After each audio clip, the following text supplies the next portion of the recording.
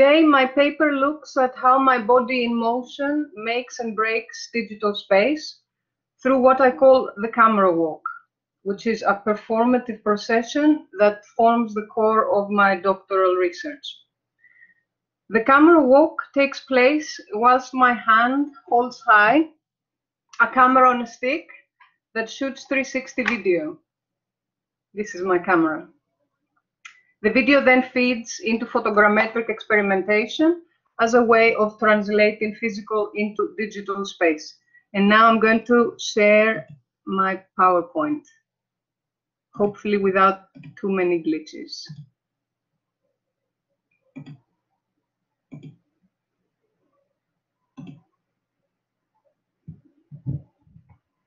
So first, I'm going to take you to Athens, which is my place of origin. We're heading to the very center, Omonia Square. This is a city of multi-story buildings that bear the common name polykatikia, meaning multi-residence, even though they house both flats and offices. Just a stone's throw away from Omonia Square is Eolu Street. And this building that I'm circling there is an 8th-floor building block that for many years has housed mainly solicitors' offices. When you go in, you find a rather beautiful interior, quiet, cool, stark, quite warm, with its paint peeling in places, and a central staircase lit by an internal light well.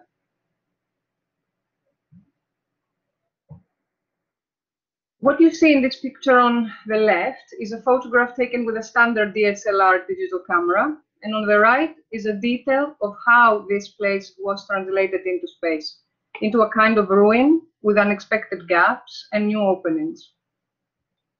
In the autumn of 2018, I walked this building up and down, holding high the extendable rod that carries the camera, holding it like a flag or a tour guide's umbrella. I can compare it with a handheld scanner or a witch's wand. It is a modern technical kit, but feels as ancient as a stick in a primate's hand. Its height and orientation matters. I usually carry it upright and a little ahead of me, like a flag, but at other times I encircle an object or slide it carefully under furniture when it becomes a scanner wand. The camera walk begins on foot and is a collaboration between a human body and a technical body. A body that remains close but is not a tool of expression. Rather, it is an instrument of collecting space in place.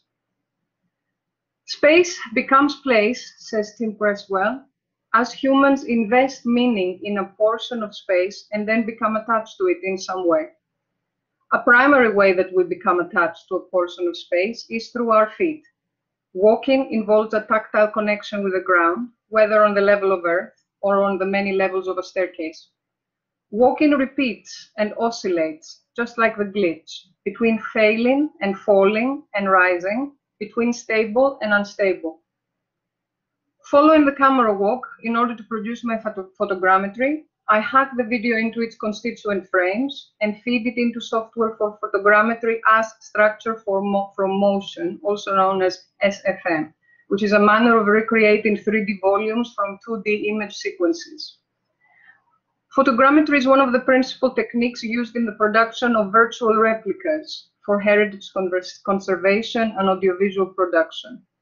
It involves specialist software that combine multiple images from different perspectives, calculate the different camera locations, and potentially recreate the volume of the elements as 3D models. However, the perception of photogrammetry as producer of high-fidelity replicas gets tested when confronted with the dirty mesh that the software spews out. Scholar curator Gabriel Menotti explains that in photogrammetry's most recent applications to audiovisual production, SFM algorithms are employed less for the acquisition of the exact measures of the real than for the spectacular reproduction of its sensorial effects. This quest for medial verisimilitude most often requires the sacrifice of volumetric fidelity. So volumetric fidelity is sacrificed in favor of mimetic fidelity, which is less dependent on actual geometric accuracy than on the virtual replica's ability to resemble and perform as real in the media environment. This is achieved through reducing the face count of the polygonal mesh and giving its shape a cleaner, more regular geometry. Louisa Minkin, through her own experimentations, confirms that a mesh file acquired through photogrammetry will not be a well-formed object without substantial work. Things may not compile as they should, algorithms are buggy, and automatisms glitch. It will need artisanal assembly, retopology, and cleaning to produce a workable model. Minkin points out that digital dirt might manifest as Baroque accretions or as residual contaminants. The cleanup of the digital dirt invites questions on what gets excluded or destroyed, in the words of Derrida, the more or less failures, the aborted ones, the debris, the rubbish. The debris, the rubbish, and the failures resonate both haptically and tactically to my practice.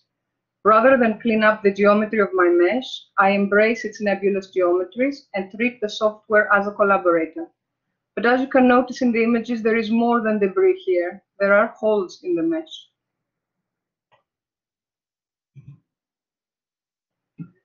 The camera walk is a blind shoot, as the camera that I use has no viewpoint or LCD screen, so any notion of a cinematic frame subsides while the body processes the space kinesthetically. The camera frames the walk in terms of purpose, but does not frame the view, nor does it constrain the gaze. The frame of the 360 video is omniscient, a technical image that's not ready for the human eye to behold, thus rendering a viewfinder as superfluous.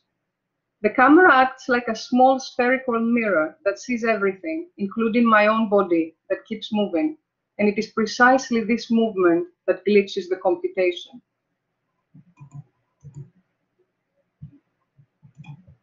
For photogrammetry, a structure from motion to work, there should be a series of images where common points can be identified. Reflections, the movement of living bodies, the movement of trees swaying in the wind, all can break the calculations. Not only does my body not stay still long enough to be calculated as volume, it also blocks parts of the space and causes black holes of information that become holes in the mesh. My 360 camera can be seen as what Willem Flusser calls a dangerous tool, one whose inherent virtualities are not yet known, and whose purposes and directions can still be deflected and ignored, allowing acts of freedom and emancipation. Through the promotional videos that reveal its market, the camera that I use was designed for surfers and extreme sports enthusiasts, whereas I use it during gentle strolls. The 360 videos that it produces can be viewed in a VR headset with 3 degrees of freedom, whereas mine become fragmented building blocks for 3D models to be walked with 6 degrees of freedom in VR, or used within 3D animation. In my practice, the video footage of the 360 camera becomes 3D space via the paths traced with a body in the world, transcending the intentions of the tool in an act of freedom and emancipation. At the same time, my specific model was brought out in 2017 and discontinued in 2019. It is already old news, a technical relic to be buried and replaced by a new camera. In this way, it participates in what Joanna Zielinska calls the hubris behind the innovation agenda that fuels the global economy and that produces seemingly infinite amounts of technological fossils in the process.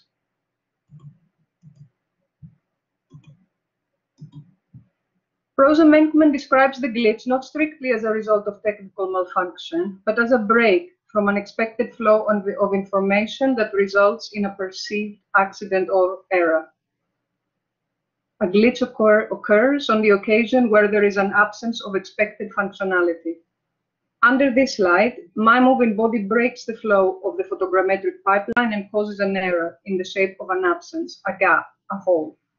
It disrupts the purpose of photogrammetry as maker of mimetic faithful replicas.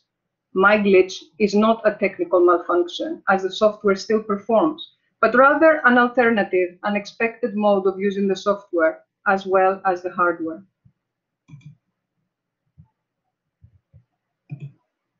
This might be glitchy. Free from the constraints of a viewfinder or the rectangle of an LCD screen, the camera walk lets me fully immerse myself in physical place and is a rehearsal of the digital space that it will become. It produces a paradoxical object, a mold of a room, as a container of negative space. So the outside, as you will see, is actually its inside. The glitches present are created by a body disturbing this negative space by its perambulating animation. Created by multiple spherical video stills that have been split and put back together, it is also a kind of exploded and glued back mirror of where the camera walk took place. Multiple tiny reflective pieces get reorganized in 3D, enmeshed and textured into three-dimensional projections, a volumetric reconstruction as a mold and a cast of an existing inside. As a model made of photographs, it treads as a place in between, neither model nor photograph, yet both model and photograph. The camera walk performs as a chiasmus, as it reverses real place into the inside-out digital space. In the resulting model, the continuous mechanical time of the moving image reassembles and in the process gains a new depth. It documents the space-time of the performance and turns it into an overlaid synthetic moment where multiple positions that correspond in different points in time sediment into a single stillness. Chiasmus, says Diana Silberman-Keller, is the performance of crisscross movements between opposing sides in a variety of directions. There is another crisscrossing taking place here.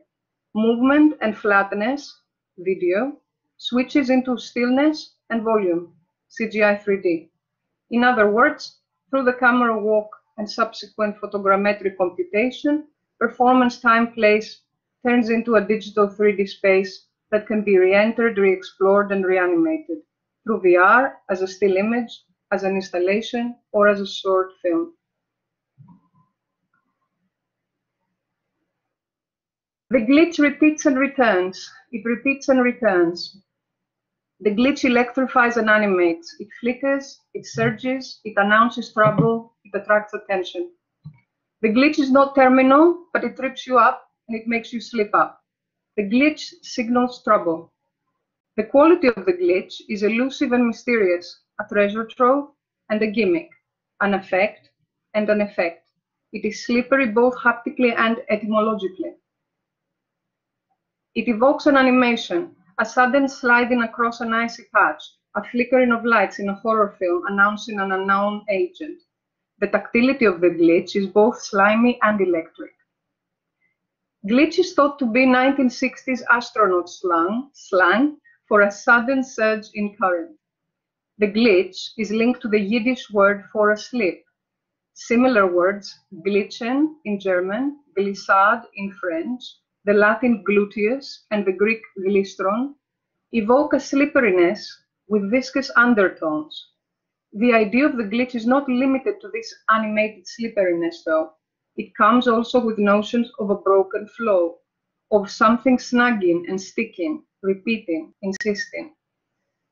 Between a slip and slipperiness and a snag and its friction is a smear, which is an action that leaves a trace, a pieces. There are two separate qualities in my photogrammetry: volume, which is sculptural, and texture, which is photographic. The more photographs I use for the calculation, the closer the positions of the 360 cameras and the higher the polygon count, will result in a more detailed model. The details may be erratic and nebulous, but the model is more dense, while my body is mostly absent or cuts holes in the mesh. But if the mesh is lighter in terms of polygon count and the separate photographs are fewer, the model becomes less detailed and some of the holes begin to close up. Eventually comes the reversal of absence. Rather than glitching the space by cutting holes, my body now glitches the space by smearing itself, like a friction burn, on the floor and walls. The photographic texture takes precedence over the 3D model, and suddenly, rather than missing, I am all presence, haunting the space and covering up the details, embedding myself in the architecture, like wallpaper or paint. Between this strange mix of presence and absence, erasure and overwriting, gaps and excessive debris, I return to the space of the work through the model. Sometimes new pieces of architecture appear, such as when I bring down the polygon count and lessen the pictures. New parts of this corridor come up, and then here I am haunting. This is also a return to the day when I performed the camera walk, a resurrection of dead time. It is also a point of entrance to a time that is completely still, but becomes reanimated by my hands manipulating the mouse, or by the movement of my head in the air. Louisa Minkin says that the digital model deriving from photogrammetry is in some sense a taphonomy, a transition of remains from biosphere to lithosphere or electric noosphere, replicating through e-currents into myriad death assemblages. The dictionary defines taphonomy from the Greek taphos, grave, as the study of processes affecting an organism after death that result in its fossilization. A fossil may also be a metaphor for the photogrammetric mesh, a relic, a mold, a remnant, a record, a transition from the live into a shell that is formed, marked, and broken by a body that makes space by moving in space. Thank you very much.